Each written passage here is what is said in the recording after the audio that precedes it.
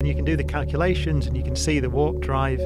You can construct wormholes that connect distant regions of the universe, which you could use as time machines. You can do all that in the theory, but in nature, you'd have to have the right stuff to do it. And you can do it. So you can write down that geometry.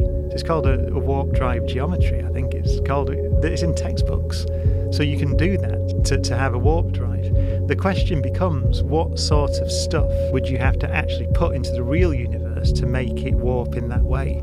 And it usually turns out that it's the kind of stuff that doesn't exist, right?